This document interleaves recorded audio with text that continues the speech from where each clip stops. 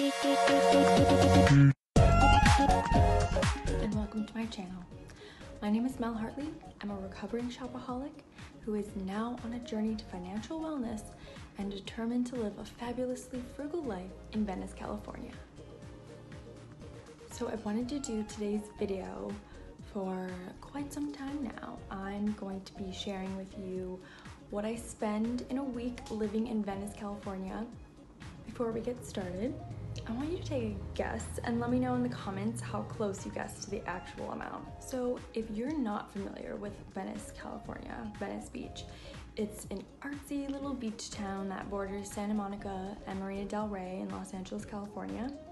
The average rental amount for an apartment out here is well over $3,400 according to Rent Cafe.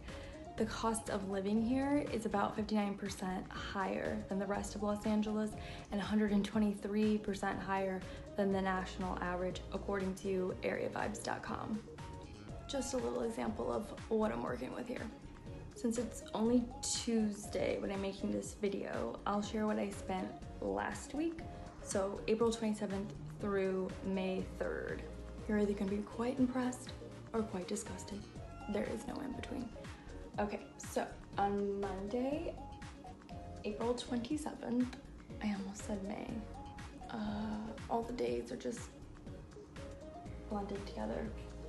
So on Monday, April 27th, I made a $20 transfer to my Credit Karma savings account.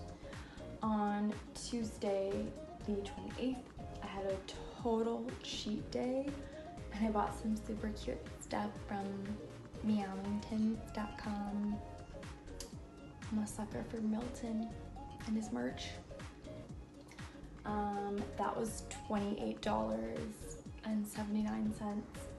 Wednesday, the 29th, I spent $73.14 on Instacart getting groceries.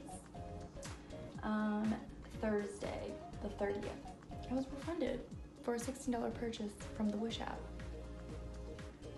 It's either hit or miss on the Wish app, but I love it. It's like a gamble. It's gambling. You win some, you lose some. At least they gave me my money back. And I purchased $37 worth of pet supplies from Chewy.com. That's on an auto shipment that ships out automatically every 4 weeks. Friday, May 1st. I don't think I made any purchases. Saturday, the 2nd, I bought chips and salad dressing for $9 at a market. I don't even know how to pronounce the name. Erewhon?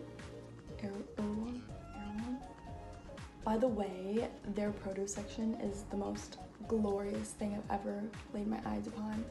I legitimately just stood there for like 20 seconds staring at it, and I'm pretty sure people thought I was weird. Sunday, May 3rd. So Sunday, I had a monthly payment for my Weebly website come out. That was automatically charged to my checking account for $14, and I bought a new domain name with private domain registration for $40. Shout out to the Venice Beach new website. That all adds up to $221.93. And then the breakdown of my rent, utilities, and car payment. Rent is about $456.25 per week, just to clarify.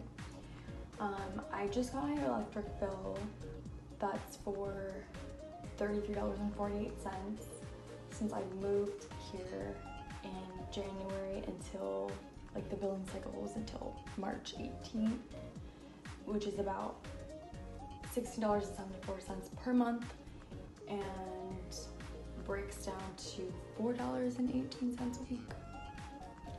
I have a small studio apartment. I don't use a lot of electricity. My Spectrum internet is about $13.75 per week. My car payment is about $97 per week. All in all, that comes to a grand total of $793.18. Considering that about 65% of that is just my rent in one of the most expensive neighborhoods in Los Angeles, I don't think that's too bad. What do you guys think? Is this surprising? Are you shocked? Are you appalled?